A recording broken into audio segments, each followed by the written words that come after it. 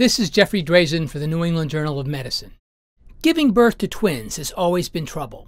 Consider the Greek myth of Leto, whose delivery of Artemis was easy, but Apollo, the second twin, did not emerge for 9 whole days and nights.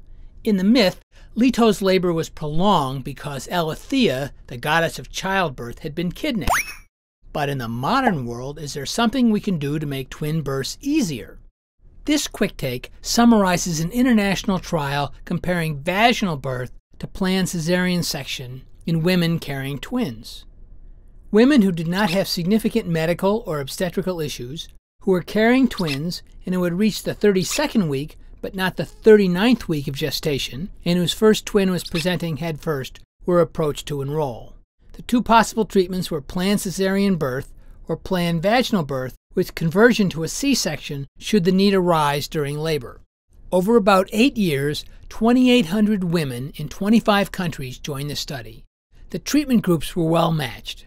In the C-section group, the vast majority of women had both twins by C-section. In the planned vaginal birth group, just over half had both twins by vaginal delivery, while just under 40% had both twins by C-section.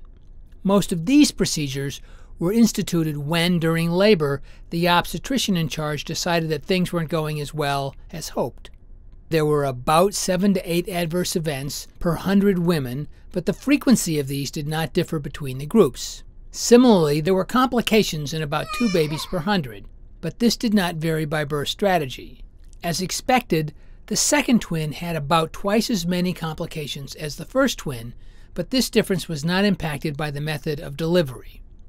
These data suggest that if medically uncomplicated twins are in the offing, and the first one's presenting head first, that a winning strategy is to wait until labor to decide if a C-section is needed.